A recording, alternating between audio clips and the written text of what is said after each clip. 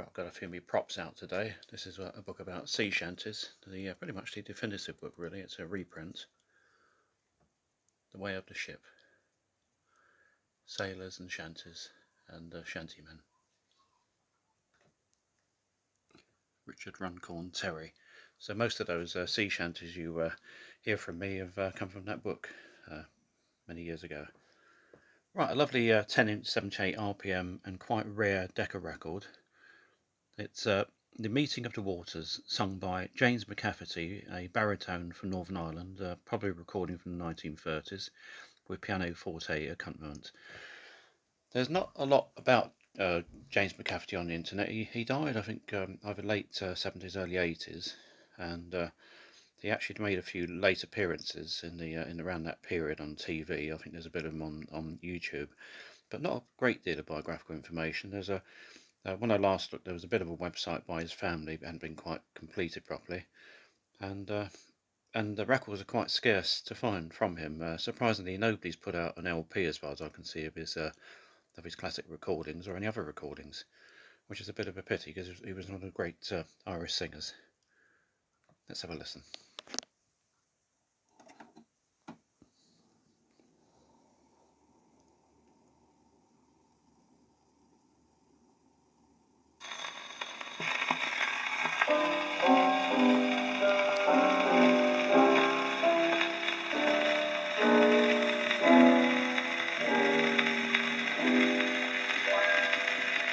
There is not in this wide world a valley so sweet as that veil in whose bosom the bright waters meet. Oh, the last rays of feeling as life must depart. Ere the bloom of that valley shall fade from my heart.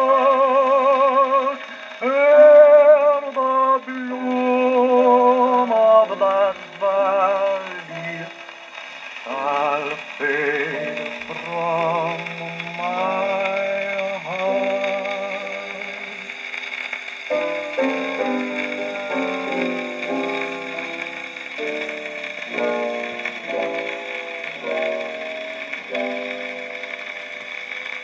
Sweet veil of a boca, how could I rest in thy bosom of shade with the friends I love best, where the storms that we feel in this cold world should cease, and our hearts like thy waters be mingled in peace, and our hearts like thy waters be mingled